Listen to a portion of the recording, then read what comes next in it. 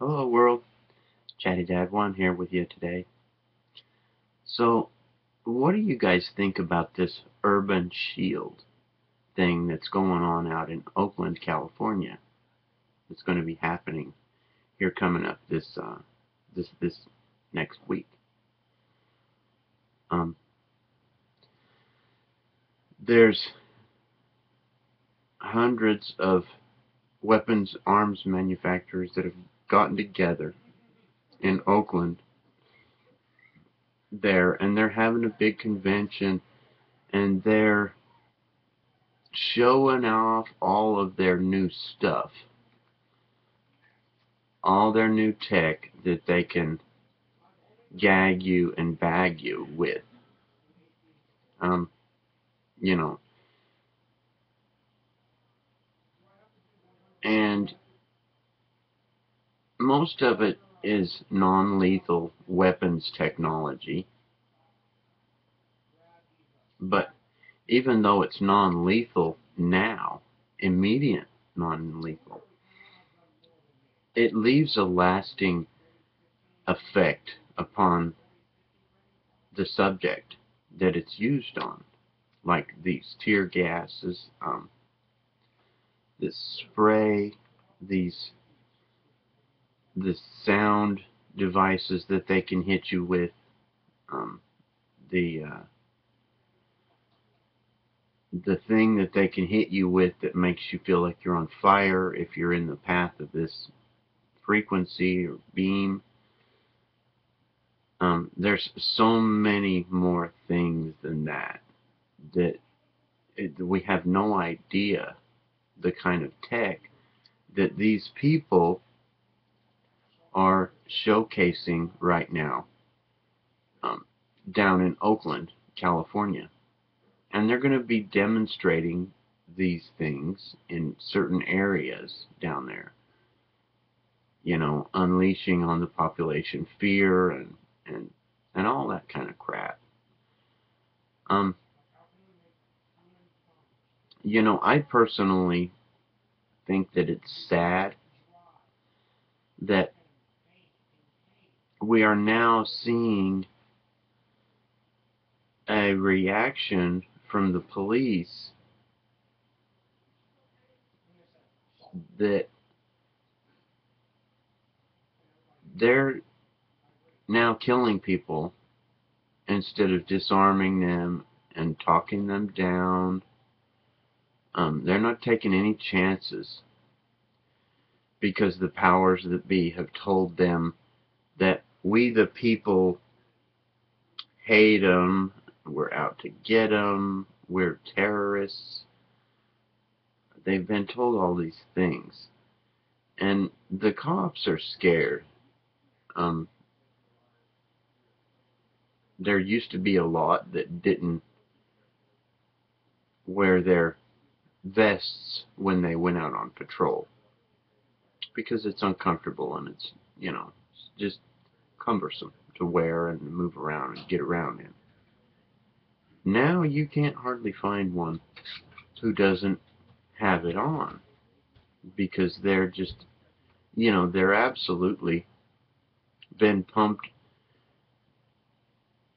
full of lies and told to fear us, that every one of us are armed and dangerous, that every one of us are, you know, out to kill them if we get stopped, to not take any chances. They're told that the founding fathers were terrorists. They're told all these things. Militarized to the teeth and trained like soldiers. Okay. Now police are already trained to use their mind, use their brains, to investigate, to look at all options, to gather evidence, bring things together, to try to make a determination of what really happened. Anymore, they have, they're not using that so much as they're just using total force. I'd really like to be down there at this conference with all these warlords, because that's what they are, warlords. All these weapons, arms dealers, manufacturers, you know,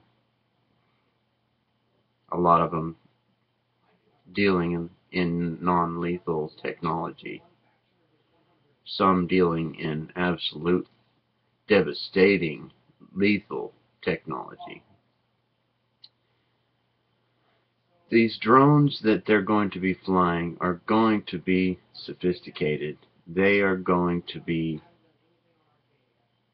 what do they call it? They're going to pimp them out with the most ultimate tech that you wouldn't believe.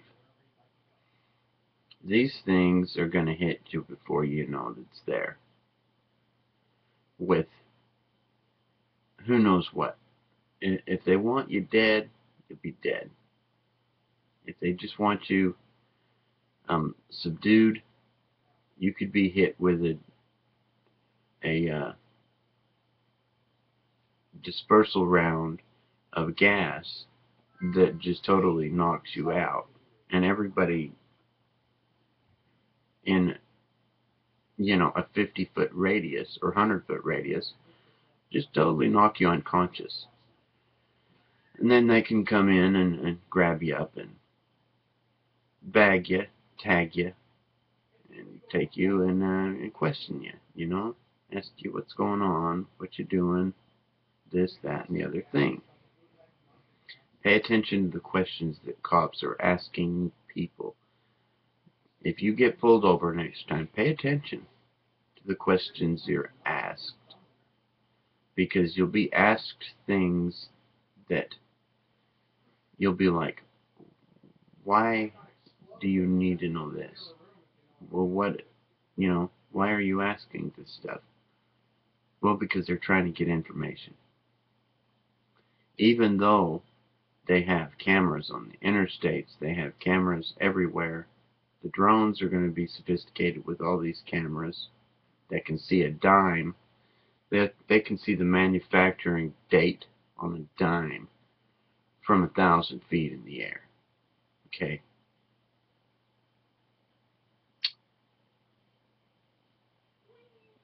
They can tune in to the glass on your home,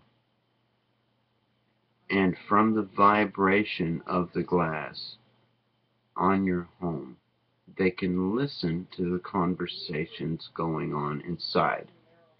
Now, this isn't tapping your house, this isn't wiretap. This is listening to a piece of glass. So, it's like they're not invading your rights, but they are. They haven't gone onto your property, but they have. They've, you know, it's a really gray area that they have total control over, these gray areas where there's no specific laws. So, and what I'm seeing right now is a reaction from what's going on with the cops. And that reaction is that people, the regular citizen, is becoming scared. More and more of them are buying guns and arming themselves. They're scared of the cops too, because the cops have been taught to fear us. Well, we've seen what's happened with them, with others, and we fear them.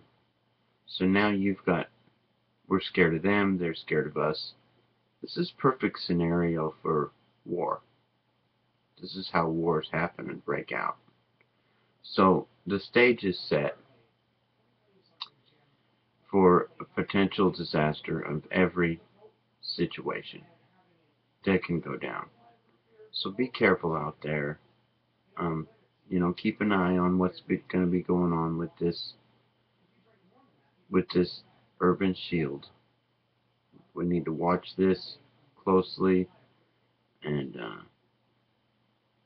you know, I feel for the people around the Oakland, California area. I'm sorry that this is happening to you, but it will be happening to the rest of us in due time. Anyway, I just wanted to bring that to you, talk to you a little bit about it. What you think. I think it's a bad thing. I don't think they should have arms dealers whining and dining them and showing their little toys like it's health food or it's the greatest thing, the greatest device that's ever been invented.